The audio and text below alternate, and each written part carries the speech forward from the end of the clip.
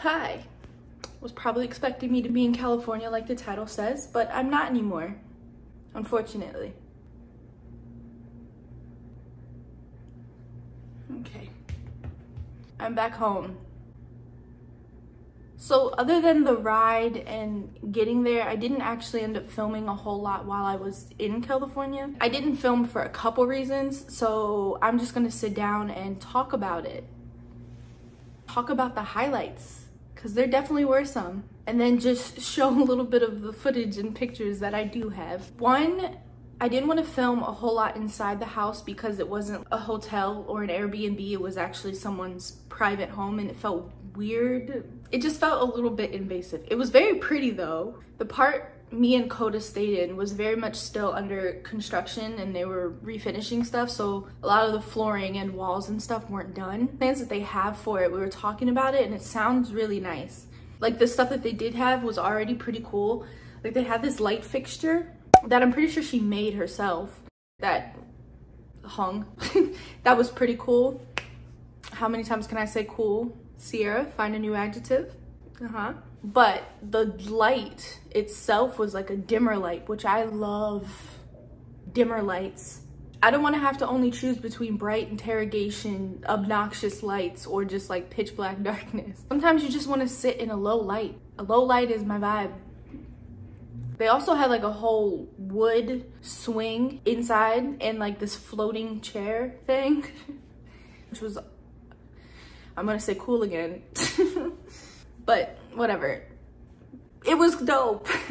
I didn't take a picture of it though like I thought I did, and I'm really upset by that. I think we all know what a swing looks like, and you can picture a chair hanging from a ceiling, and that's what it was. It was a very relaxing space. I think Coda also found it very relaxing at times because all she did was nap everywhere all the time.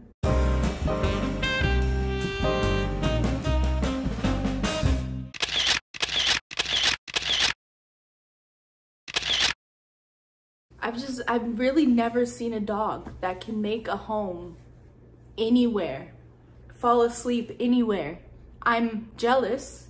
I'm mad actually. I wish I could just fall asleep anywhere and everywhere. I wish I was the kind of person that could just fall asleep. In general, just fall asleep. I just want to fall asleep. That's also why I didn't film a lot. We didn't really do anything. I don't think vacations or breaks or anything necessarily have to be go, go, go, do this, do that. I think my favorite vacations are the ones where we really don't do anything. We took a couple trips downtown to get coffee or food, and that was it.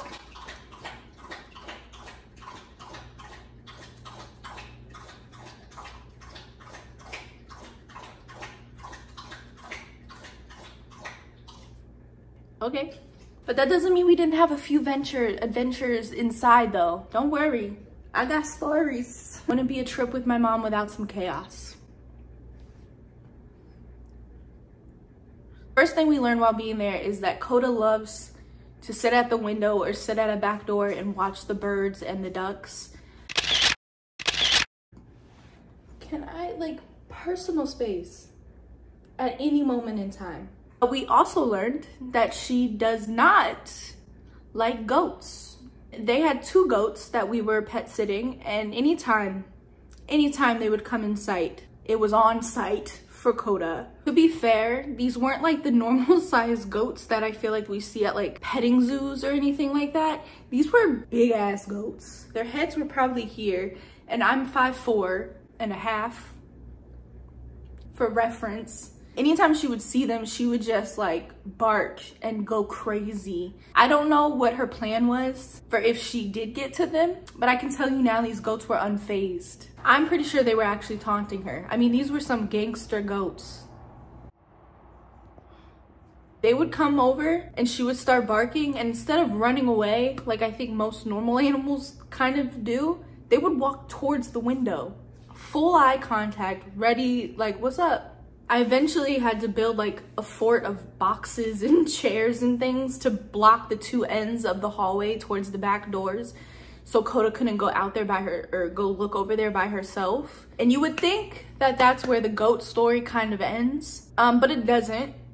By like day 3, maybe 4, the goats decided that because they couldn't taunt her anymore, because Coda didn't have access to the door, that they would just, you know, knock heavily. And by knocking, I mean headbutting the door. The first time it happened, I thought someone was breaking in. I was like, this is the middle of the day. You're bold to try to break in the middle of the day. And I was looking at Coda like, it's time to shine. You're gonna be a hero today, right? It's the light outside though. I could like peek around the corner to see what was happening. And why was it the dang goat headbutting the door? I mean, it was giving very much. Here's Johnny. So of course that makes Coda anxious because now she can't even see what's happening, but she can hear something and she's like, yo, what the hell? So I had to go outside, walk around the whole house to the backyard and try to like guide this massive goat. I can't tell if they're angry or just like demanding attention. I'm really not sure, but I had to guide it away from the door the whole time thinking, please don't ram me. I will not make it. I cannot fight a goat. So just like quickly picture in your mind me outside guiding a goat that is both bigger and very much stronger than me away from a glass door with Coda in the background barking and going crazy. Thankfully, they only did it maybe like 2 or 3 times in the whole 2 weeks that we were there. Each time was very shock-inducing because it's not subtle at all. And again, I'm so mad I never recorded it. Like every time they did it, it was like chaos with Coda and trying to get her into like a spot. Oh God. But it was like chaos trying to get Coda to a spot where I can like stay and then like go take care of the goats. So it was just like no time to even try to record. But another thing I'm also grateful for is that at sunset they get locked inside their closed off area thing, because I swear to God, if that ever happened in the middle of the night when it's like pitch black darkness outside, because we're in the middle of the woods, there's like no street lights, you can't see anything, fully would have passed out. Watch enough scary movies and murder documentaries to know how that story would have ended, and my story also would have ended. Speaking of more nightmare fuel, I talked about this in another video that I don't like birds. Well, okay, it's not that I don't like them. I can enjoy them from a distance, watch them, you know, fly and do their thing from a distance, but I don't like birds getting too close to me. I don't like birds. I have a fear of them. I don't like them. I've talked about this in a different video, which I'll like link or whatever. Let me start by saying I love animals. Don't get me wrong. I love them. I like them more than people most times. But this bird, or maybe bat, we're not entirely sure, but I'm going with bird because if it was a bat, that's even kind of scarier. But this bird seemed to have forgotten that it belongs outside and only outside. Let me start from the beginning. It's probably like 9-10 p.m. and I get a call from my mom. It's like, hey, can you come upstairs? I was like, why? She's like, I think there's a bug in the house. And I'm like, okay, I don't like bugs either, so I don't really know why you're calling me, but I was like, okay, sure. Never been more thankful that there's 2 separate sides of this house and Coda was downstairs, because I walked up there, opened the door, and immediately just see this thing, this bird, very, very much obviously not a bug, flying back and forth between the kitchen and the living room, and the front door is just like wide open, but it's not flying out. So yeah, I'm not really sure what bug she thought it was. She knew immediately that it was a bird, because there was no way that you thought that was a bug, but she keeps insisting she just didn't know what it was yet, and I think she's lying. But apparently what had happened was she opened the door to let the dogs out one last time for the night, and while the door was open and she was waiting, this bird flew in and then kept missing the massive gaping hole of the door and couldn't leave. So there I am, already freaking out seeing this bird. It's just flying back and forth. I'm hiding around the corner. Chewy, one of the dogs that we were watching, running back and forth with the bird, and I'm already freaked out, and my mom's like, how do I get it out? I don't know. I promise I don't think I promise I don't think my heart has ever gone from calm to beating out of my chest faster. I felt like I was just like paralyzed by fear for a moment that, again, I forgot to record any of it. My only thought was, this bird's gotta go. I shit you not, for like the next hour I was like shaking after I got back downstairs. It was my nightmare come alive.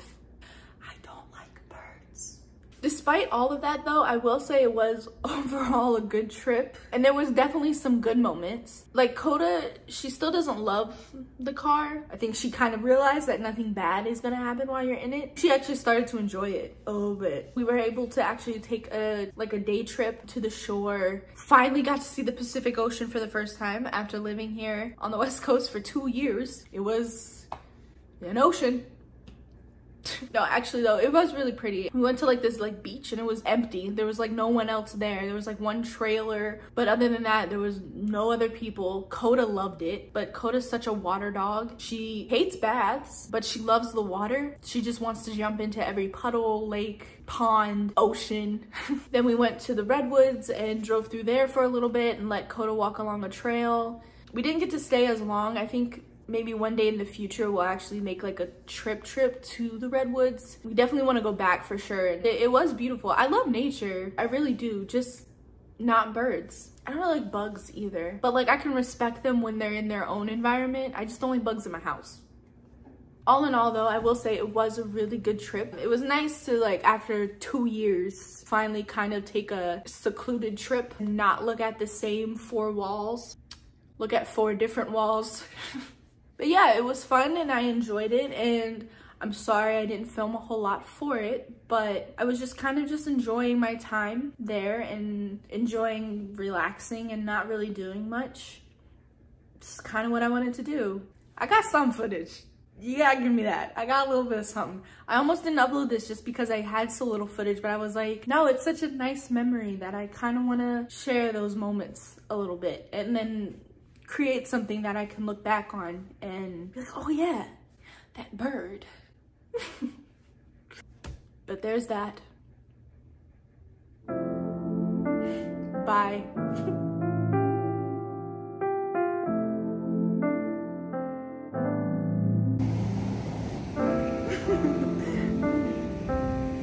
Look, Coda. It's too cold for the water.